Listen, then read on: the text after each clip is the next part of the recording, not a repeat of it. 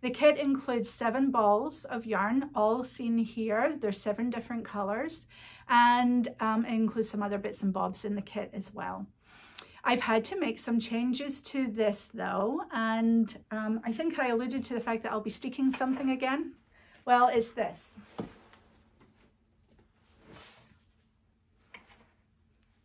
I'll show you that in a minute. So this is the cowl. Oh my gosh, how well does it go with my lovely vanilla sweater? Right, so anyway, so this now, I designed this and it was 14 blocks long. So 7 up one way, 7 down the other. And I've since changed it.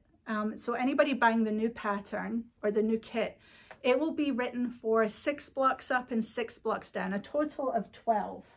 Now to show you what that looks like, that is how long this is. It's 60 inches. This is my favorite. This is the Fullest Snood by Donna Smith.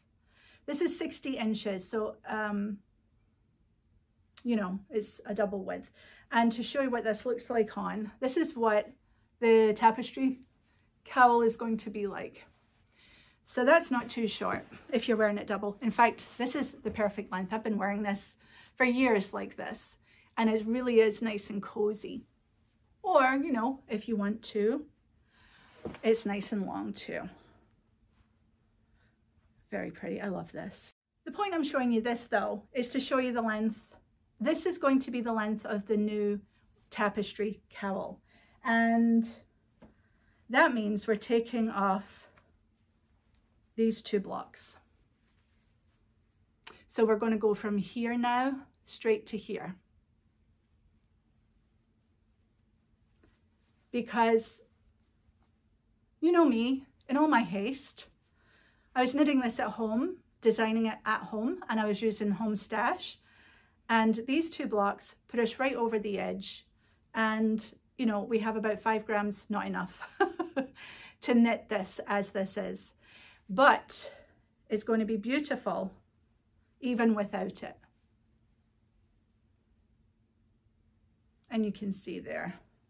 So what I'm going there, it's beautiful, just like that, even without that extra. That's a lot less knitting too. So I'm going to put a wee elastic band around it to keep it together for you.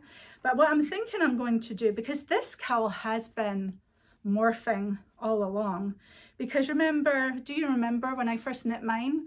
I knit it around 4 times, and it was huge. It was like this big. So what I ended up doing was taking it in and doing a mattress stitch down the whole length of it to bring it in so that it was a more manageable width around your neck. And I just tucked the excess in there, but I gotta say, it does make it bulky. And so now I want to cut this piece off and graft it.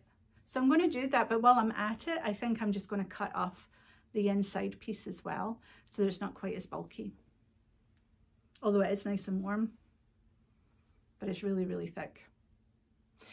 So that is the story with that.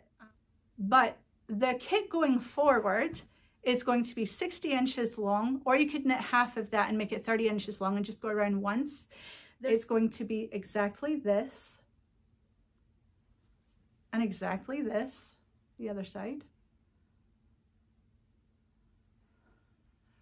And you'll have enough yarn to knit all of this and even have a wee bit left over of each color. So this way it uses all 7 colors evenly, and you'll have the same amount of leftover on all the different balls. It's so beautiful. It really is beautiful.